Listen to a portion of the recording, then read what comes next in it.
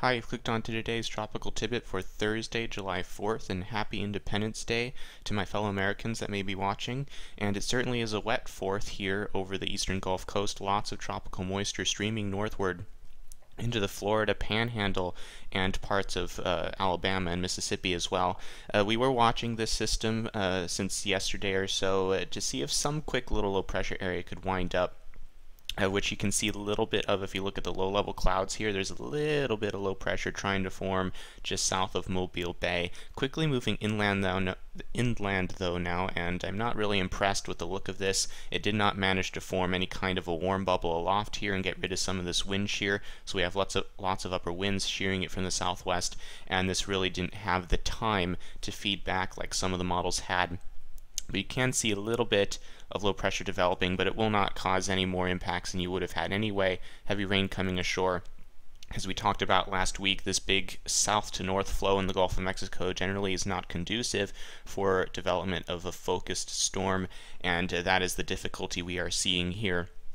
So really nothing to look at here except for a lot of heavy rain coming into Florida. There is another batch of low pressure currently over the Yucatan, which is weak at the moment, but is forecasted to move north into the western half of the Gulf of Mexico during the next few days. And this may also have to be watched warily, as some of the models similar with this system try to wind it up just a little bit. This is the GFS out at 84 hours. This would be Sunday night, and you can see a ball of low-level vorticity showing up here in these colors. That's indicating low-level spin, so that's an area of low pressure coming into Louisiana. These wind barbs are at the 200 millibar level, so in the upper levels of the troposphere, and this upper low is backing away. So when you have an upper low backing away, it generally helps ventilate systems like this, so it's worth watching. I'm not terribly excited about it, but the models do hint that a circulation could develop. Similar to what we had over here, not really a threat to become anything really strong, but it is something to watch for increasing rain chances and gusty winds for the Texas and Louisiana coastlines later this weekend and perhaps into Monday.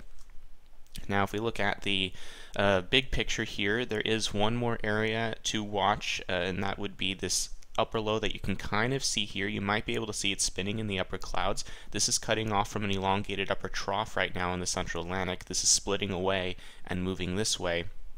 And that is going to be interacting possibly with this tropical wave that is very large here, moving towards the northwest. This will be moving underneath of this upper low or close to it, and that is a situation that always has to be monitored. However, it's becoming less and less exciting of a setup in the upper levels. This is the GFS, again Sunday night. We just showed you this, but at the same time here's this upper low coming towards the Bahamas, and there is a tropical wave somewhere near or underneath of this upper low.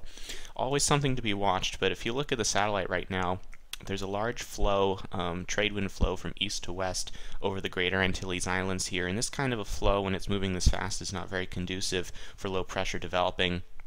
So it's not looking terribly exciting for development from this system. I will keep an eye on it anyway, but none of the models develop it, and it's looking less likely that this will be able to take advantage of the situation. The environment in the large scale is not terribly favorable for development. Now, looking farther on in the future here, we have the MJO, which we've been harping on, has been focusing itself in phases 1 and 2, which favor upward motion in the Atlantic. And an upward motion causes more thunderstorms and can make the environment more favorable for general development. And you can see the model forecasts here in the colors are all over the place, but they're in the same general area for the next 2 weeks or so, and that would be in the Atlantic. So that means the environment will be somewhat favorable at any rate for things to happen. And this is the GFS ensembles showing some red numbers here in the central Atlantic by day 11. These indicate areas of low pressure forecasted by the model, and the background green and yellow colors here indicate ensemble disagreement, which indicates that some members are indeed forecasting strong tropical waves and or low pressure areas in the eastern Atlantic during this time. And this is something that we've been watching moving up on the CFS, the GFS, even the Canadian ensembles, and now even the European out to day 10 is showing what, would be a strong tropical wave coming west of the Cape Verde Islands. And waves are not obviously abnormal to see. We get about 100 of them every year. Not every one is going to develop. But the point here is that we're now getting deeper into July by this time. And once we get past mid-July here, July 15th or so, with the MJO in our area of the world, we may have to start watching the area east of the Caribbean for these tropical waves to potentially start developing for the first time this year. It's generally late July into August that we start to watch for them. They may start developing a little bit earlier than usual this year, but we will have to monitor that. That is still in the long range, not an imminent threat.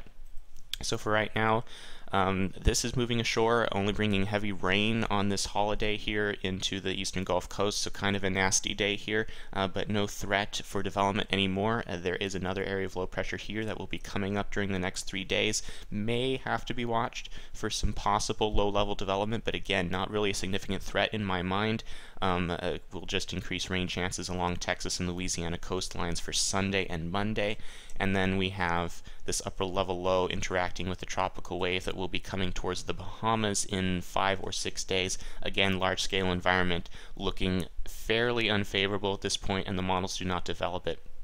So again, we have lots to watch, but all of the chances for all of these systems are on the rather low side. So really no significant threats in the near future, just lots of little things to keep an eye on just in case they surprise us. And then of course later down the road we will have to watch this area of the world. So we will keep an eye on this. A fairly typical July so far in the Atlantic, some things to watch but no significant development as of yet. We will keep an eye on this pattern and we shall see what happens. Alright, that's it for today. Thanks for watching.